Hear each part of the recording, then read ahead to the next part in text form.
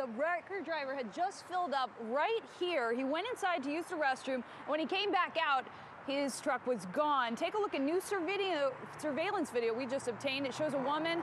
She's sort of loitering outside the convenience store. Then she casually just walks up to the wrecker. She gets in and she takes off. The record driver came out. He was looking for it, obviously discovered it was missing, and he called his boss, who we were able to talk to. Take a listen.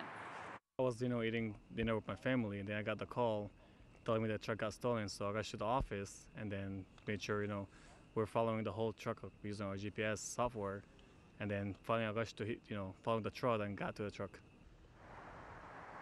So did you hear that? The truck had GPS software on it, but the suspect still did make it pretty far. Law enforcement did not catch up with her for 50 miles. She was pulled over in Montgomery County after the Montgomery County Sheriff and Precinct 4 Constable deputies caught up to her, and she was taken into custody. Now, we are working to get her name this morning, see if she has any sort of criminal history. As soon as we get that information, we'll be sure to bring it to you. But